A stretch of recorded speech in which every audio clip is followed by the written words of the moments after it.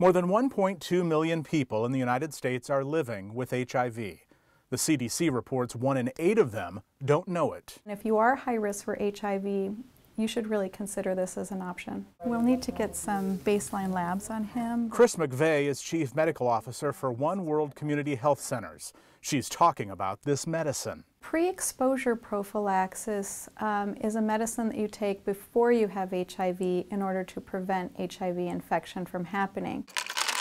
The CDC estimates of the more than 1 million people in the country who are at high risk for HIV infection, less than 5% are taking the pill. In the metro, experts say there are around 200 active prescriptions. Pre-exposure prophylaxis as a medical tool is not anything new.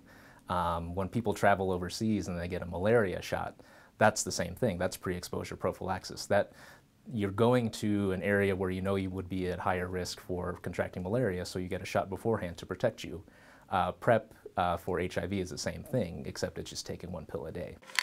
The medicine prevents the virus from entering the body and causing an infection. In many cities, San Francisco, New York, larger cities, I think the word is out more and people know that this is a great tool for preventing HIV. Experts are trying to push awareness here in the metro. That's one of the things that we do at Kohl's is we offer the testing and prescribing for this particular pill.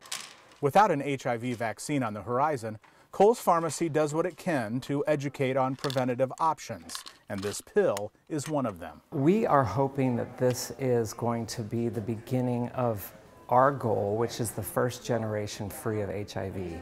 So we are hoping, and all of the results show us, that pre-exposure prophylaxis is keeping people safe. In Omaha with photographer Jim Hinchik, I'm Brian Massey reporting, WOWT 6 News.